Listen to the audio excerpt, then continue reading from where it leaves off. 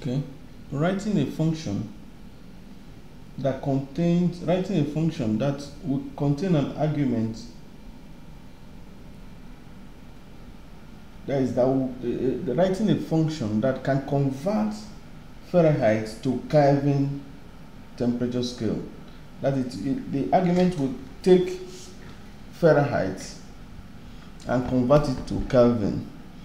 Kind of a conversion function. So now, for us to write this function, okay, now let me make this visible enough so that you can see it. So then here is, let me make it bold. Now you will put in a Fahrenheit. These are Fahrenheit values. Now we'll just put in the function here, and wow, the result will just be exactly what we're expecting.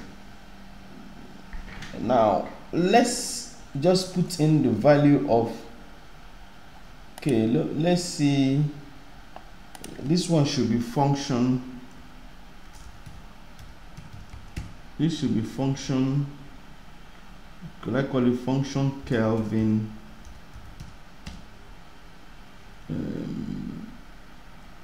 Kelvin results. Now this is the result for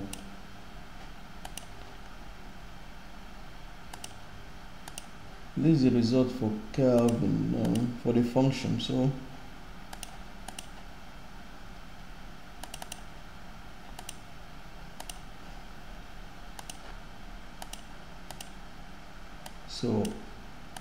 now for 32 Fahrenheit you have 27.15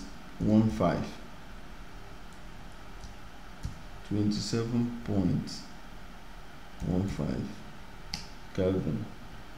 For this you have 0. For this one you should have 373.15. Now let me be sure, so that I will not be giving wrong. Let me use the inbuilt conversion formula inside the Excel. I'll just say equal to, I'll just type in convert, press the tab key. Now the number is this one up here, then comma, I will now just scroll down, go to where temperature is, scroll down to temperature. This is Fahrenheit. I select this, press the tab key, comma, Kelvin, press the tab key, enter, bracket close, then enter. See, the same thing. So now let me just scroll down. See, just exactly the same. Now let's look at our formula. But there is a function that we're going to create here to see if it will give us the same value just as what we got using the inbuilt function of the Excel. So now let's go to the Visual Basic environment. How to go into the Visual Basic environment? We go into the Visual environment by pressing 2 keys on your keyboard, which is the Auto and the F11. Now, and again, another way to also go into the Visual Basic environment is to use the Developer tab. Now, there are 2 ways to get to, because initially by default the Developer tab is not on your Excel main tab. So the way to get it, on this ribbon, you right click, select Customize ribbon. When you select, you now, if this thing is not, if the Developer tab is not showing, what you do on this Developer tab, you check this box close to it and click OK. The box is already checked here, that is why it's visible here. You check the box. If it's unchecked, click OK. There's another way. You go to File, go to Option, you go to Customize ribbon, you check this box. If it's not here, this box will be unchecked, so you check it and click OK. Now that's the way. Now, for the way to also for us to go into the Visual Basic environment, to click the developer tab, go to the Visual Basic button, click the Visual Basic button. Now, on the Visual Basic button, when you move your cursor on top of it, you see the shortcut key, which is the Auto plus F1, which I said initially. Now I'll just click it, so I'm now in that environment. Now I will just type in function. Now the name of the function, I'll call it Kelvin. I call the function Kelvin, brackets open. I can just say I can call the argument f. Now just enter. That's all. Now we needed to know what are the formulas we're going to use inside these functions where we want to code. Now we need to know the formula we're going to use. So now let's go to OneNote. Now we are going to use a kind of an interpolation procedure, interpolation method. Just like now you have, this is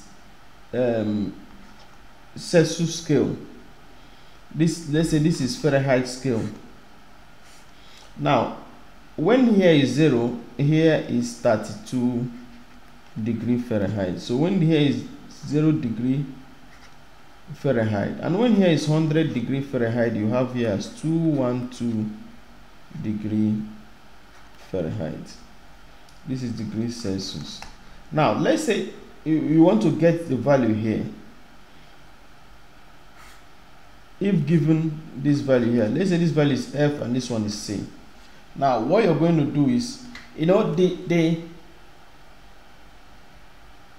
distance from here to here is the same distance from here to here, and the distance from here, let's say from here to here, is the same distance from here to here. So what we're going to do now is say C minus 0 divided by 100 minus 0 is the same thing as, you know, C minus 0. The equivalent here is F minus 32. It's the same thing. Now you now have 212 minus 32 is the same with 100 minus 0 in the Celsius scale. Now for us to now do this, 212 minus 32 will give you 180. Now let's say you say now C minus 0 is C, divided by 100 minus 0 is 100. Now you now have F minus 32 all over 180. Now if you want to isolate C, what you do, you multiply all through by 100. So now if you multiply all through by 100, the left hand side of a C equal to 100 all over, the right hand side of 100 all over 180 times F minus 32. Now if you look at this, the zeros will just cancel itself. Now 2 here, you have 5, 2 here is 9. So that means we are left with 5 all over 9 times F minus 32. And we know that Kelvin is equal to Celsius plus 273 plus 1.5. Now we're going to use these two formulas. You say C is equal to 5 all over 9 F minus 32. So now C is equal to F all over 9 times, bracket open, F minus 32 bracket close. So that is it. These are the two formulas we're going to use in this coding. Now let's go into our coding environment to get things done. Now I'll open the Excel sheet. This is the coding environment. Now what I'll do now, as I'm going down, if I'm using any variable that is not defined, I will define it. That is what I will do. Now they gave us F. So now when I say C is equal to 5 divided by 9 times bracket open F minus 32. Okay, I need to put bracket close. Now this is it. Now when you check, we didn't define our C here. We need to define C. So now we'll now say dim, sorry, this is dim C as, let me just call it double. Let me see, it's double.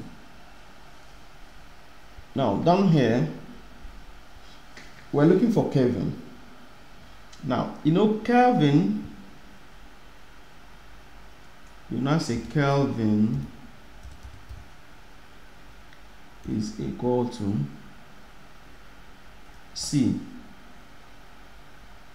plus 27.15. Simple coding, very simple, very short code.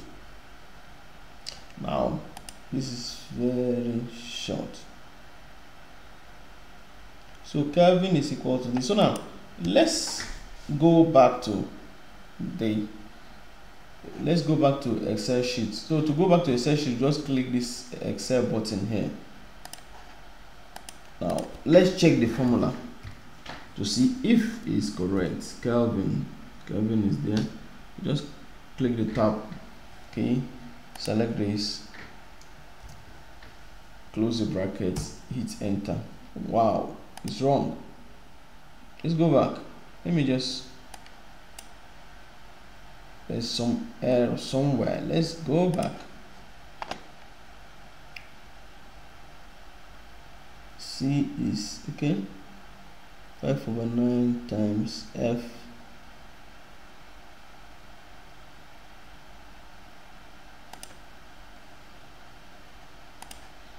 now I have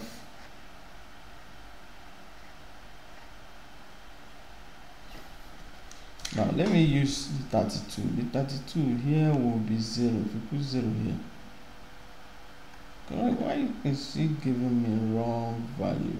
Let me see.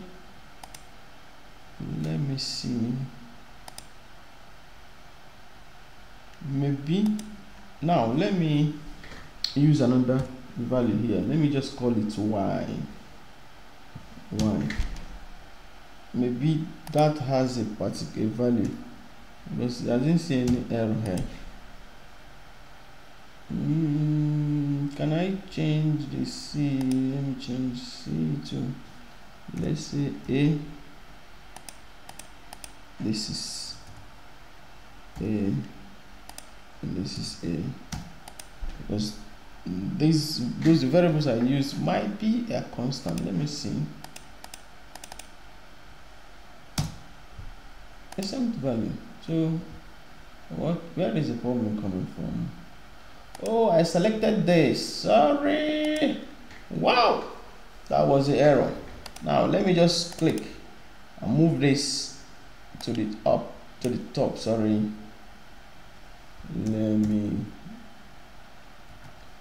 Let me go here again. Select this up. Enter. Correct. Perfect. This is 0. This is 0. Let me see. This is 0. This is correct. This is correct. Correct.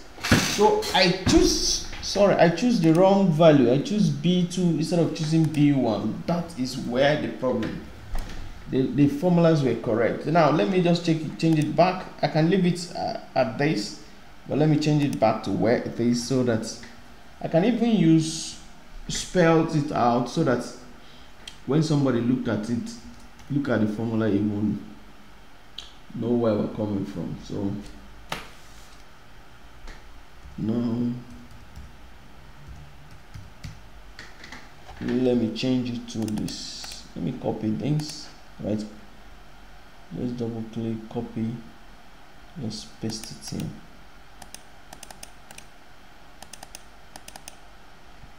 Control V. Now I can just say this is Celsius. Let's click copy.